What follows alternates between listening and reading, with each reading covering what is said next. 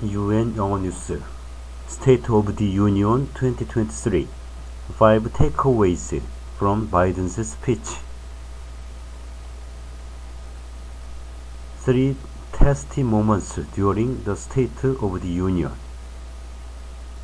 Joe Biden delivered an animated and at times combative State of the Union speech at a pivotal moment for his presidency. It came as he is poised to launch a re-election campaign and is dealing with Republicans controlling one chamber of Congress for the first time. Here are 5 key takeaways from his evening in the spotlight, speaking to a sharply divided Congress and an audience of tens of millions of Americans. It was America first, foreign policy last. The Chinese surveillance balloon was a huge story in America over the weekend, but it received barely a mention from the president in the bottom third of his speech. As we made clear last week, if China threatens our sovereignty, we'll act to protect our country, he said, and we did. And that was it for the balloon talk. The other big foreign policy story of the past year, Russia's invasion of Ukraine, also received scant attention.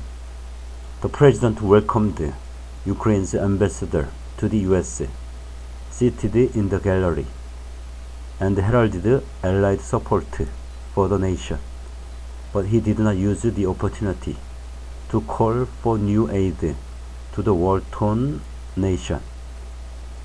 The president made no mention whatsoever of the recent earthquake in Syria and Turkey and the humanitarian crisis that is unfolding. Instead, the president's focus was dominated by domestic concerns. There's a saying that Americans only care about foreign policy when US soldiers are dying overseas. Joe Biden, in this speech at least, seems to have taken that to heart. 2. Finish the job on economy. What Americans do care about, according to public opinion surveys, is the economy, and they, by and large, believe the nation is still struggling. If the nation is bouncing back, they are not feeling it yet. Mr. Biden's speech was a high-profile effort to change their minds, and in doing so, boost his chances of re-election. He spoke about record low unemployment. He said that inflation and high energy prices, which have been a lead weight on his approval ratings for the past 18 months, are now declining, and he discussed all the ways his legislative accomplishments to date will help improve the nation's industrial base. Then he pivoted to a refrain he would use again and again, that it was time to finish the job and pass new legislation to boost the economy.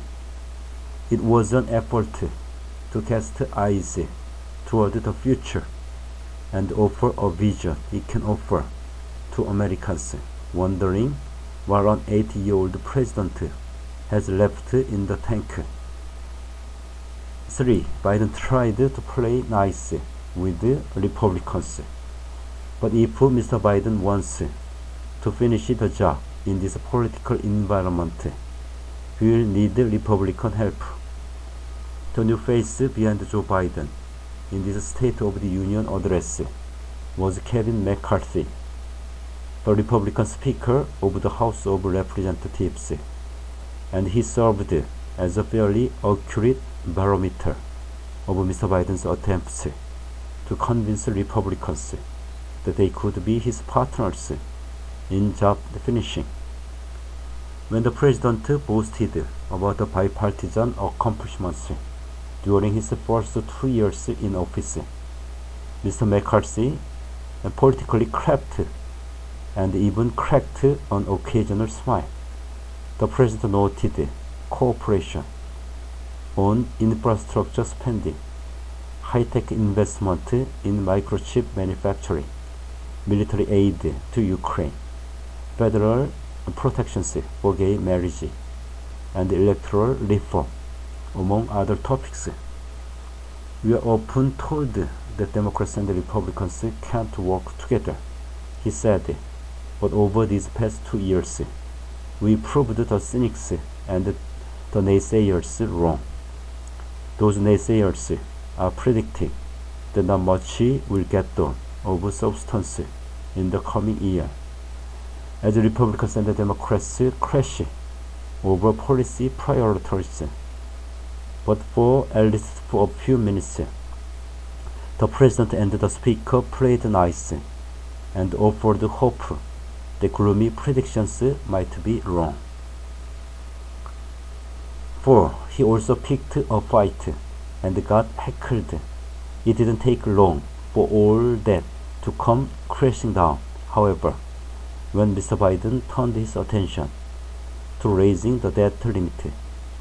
On that topic, Mr. Biden and House Republicans are engaging in a high-stakes game of chicken with the U.S. economy at stake, and the president, in his speech, showed no sign of blinking, and may have poked his Republican counterparts in the eyes. Referencing Republican demands to link a debt limit increase to spending cuts, Mr. Biden noted that no president added more to the national debt than his predecessor Donald Trump. Republicans responded to that line with hoots of derision.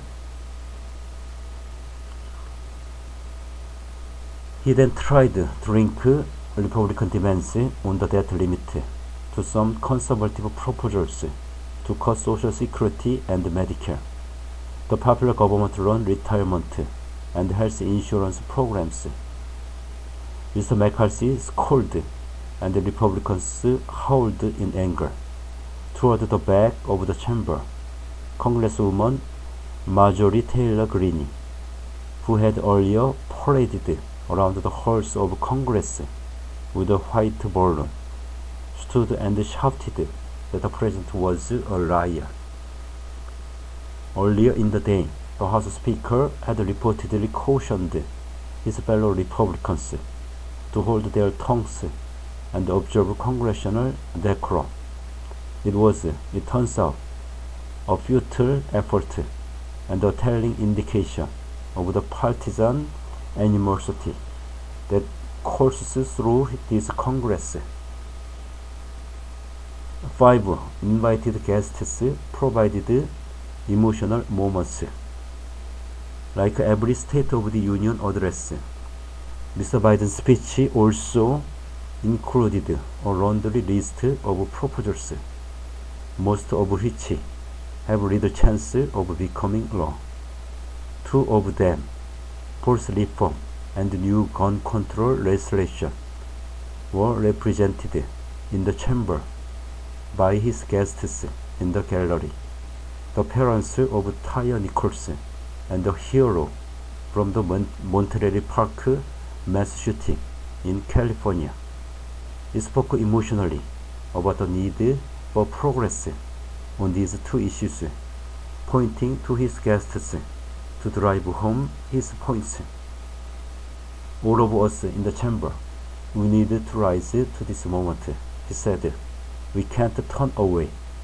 Introducing the parents of Mr. Nichols, who died after being beaten by 5 police officers in Memphis, the president implored lawmakers to overhaul policing. Tyre's mother, Robagan Wells, and stepfather, Rodney Wells, stood when Mr. Biden mentioned them during his address. As many of you personally know, there are no words to describe the heartache of losing a child. But imagine if you lost that child at the hands of the law, Mr. Biden said. The reality, however, is that neither police reform nor gun control has much chance of success. There is a better chance Congress will tackle the junk fees the president railed against, including bank surcharges, resort fees, and airline seating charges. American politicians may not be able to agree on how to address police brutality and gun violence, but no one likes Ticketmaster convenience charges.